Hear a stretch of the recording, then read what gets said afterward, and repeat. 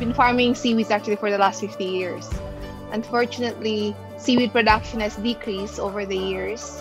Farmers have been complaining that they haven't earned a lot enough to live. They're very poor. And then the processors are complaining that the seaweeds coming from Tawi-Tawi are really like low quality, that they even stop buying from them. So given all these issues, we decided that, maybe we should establish a seaweed research and development center.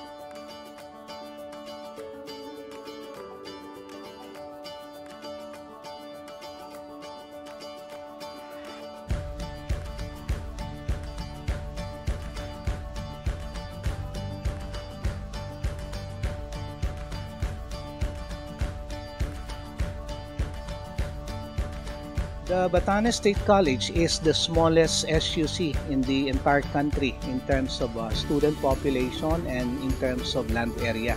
Research and development is one area that we still need to focus and improve on. The RD Lead program, therefore, is one program that could really help us address this need to significantly strengthen and fortify our researchers' capabilities through the conduct of trainings and seminars, crafting of proposals, mentoring of family members, to name just a few.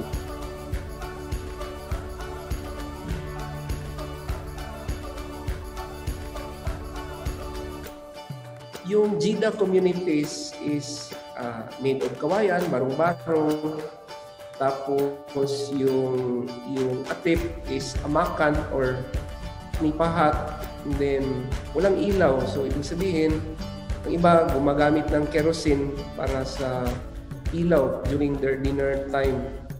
And then, instead of using kerosene, this solar project is an alternative and very beneficial.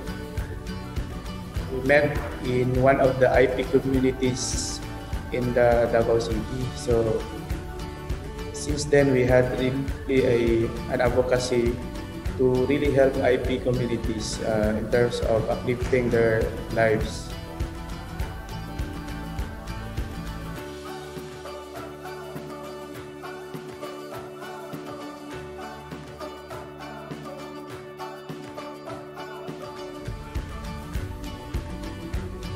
Indicative figures are pwede naming i-double yung income right now ng mga marginalized farmers or itong mga IP communities natin.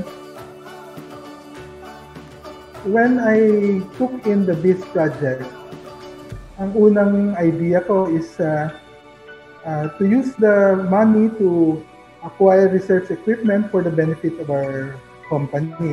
But I realized ko na itong mga advanced technologies na we are acquiring through BIS, hindi lang sa akin makaka-benefit but to the entire industry.